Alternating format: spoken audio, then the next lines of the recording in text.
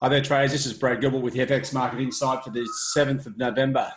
All right, as we come through the North American session there's not a lot on the cards at the moment. The US midterm elections have pretty much most of the major currency pairs on hold. Euro just trading sideways, a little bit of a blimp there, just above 114.30. Sterling continues to sort of slowly climb to the top side as a Brexit deal once again comes up as being almost done. That Northern Ireland hard border issue seems to be getting resolved. The Aussie just cruised through yesterday's RBA rate decision and statement.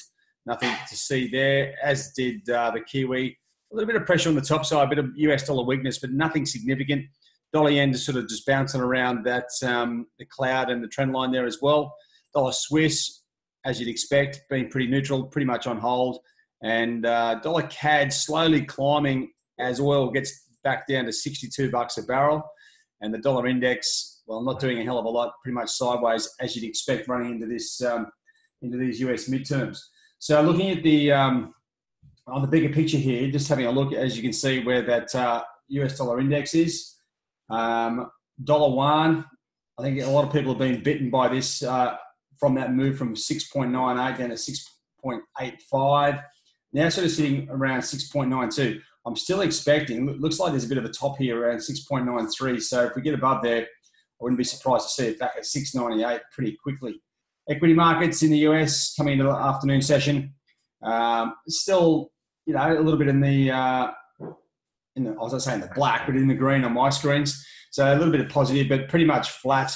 And this is where we come into today's trading activity. So if you're looking for trading opportunities, let me just come back to the top of the MyFX Trading Hub. So really dominating the headlines at the moment, Brexit and the US midterm elections.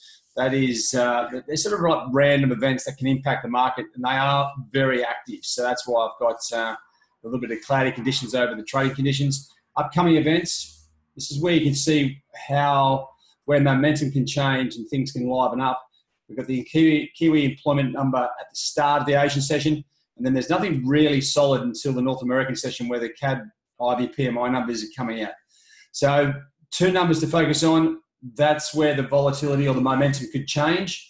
And then you bring that down to the major currency pairs. Okay, we've got Kiwi data.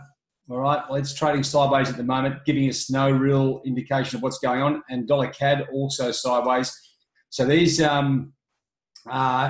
releases, don't really have much to work with. There may be a short-term momentum change if there's significant variance in those numbers, but outside of that, we are still waiting for some results to come through from the midterm elections, which were on today. And that's pretty much it, guys. There's nothing more to chase. You can't chase the market. You can't push it, more than it will go itself. If you have a look at the major news out there at the moment, a lot of it does revolve around the US midterm elections.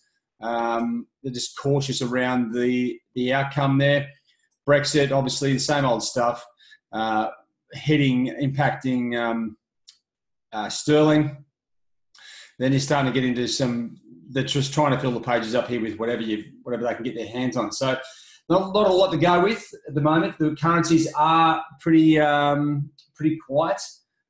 As you'd expect, with no major releases and with the US midterms. We're waiting for some sort of activity on the US dollar, and that could really kick things into play.